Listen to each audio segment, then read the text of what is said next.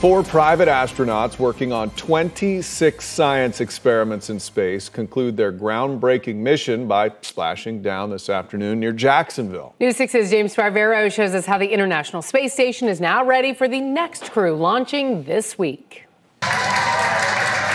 Cheers from Mission Control as SpaceX brings home the first all-private crew from the International Space Station, Michael Lopez Alegria, Larry Connor, Mark Pathy, and Eitan Stiba, who appeared just fine.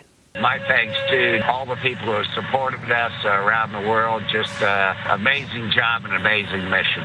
Crew Dragon Endeavour undocked from the space station Sunday night, opening a port for the next astronaut capsule. Engineers now reviewing the AX-1 splashdown less than 48 hours before Kjell Lindgren, Bob Hines, Jessica Watkins, and Samantha Cristoforetti plan to launch. We're learning anything we have to learn, should learn, can learn about the operation in case there's anything we need to improve or change for our Crew-4 mission. Crew-4 will be the 4th full-length SpaceX astronaut mission on orbit, the 5th astronaut mission overall in the last 2 years.